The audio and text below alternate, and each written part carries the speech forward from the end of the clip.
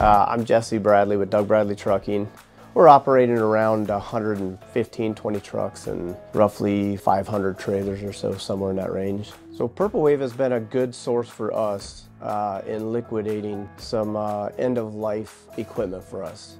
I could take hundreds of phone calls from hundreds of different people and tie up a lot of my time and pay to advertise. I can push all that to Purple Wave and I still get good results. So from a seller standpoint on Purple Wave, I would definitely recommend if you're selling that, make sure to take the phone calls, get all the information you can for a potential bidder buyer, because you might not think that the guy is going to win, but you don't know the person on the other end. So take every call seriously and make sure you take it, because ultimately that's money you could be losing if you don't. From a buyer standpoint, the one thing I definitely recommend is go inspect what you're buying. You know, everybody wants to bid it and win it low.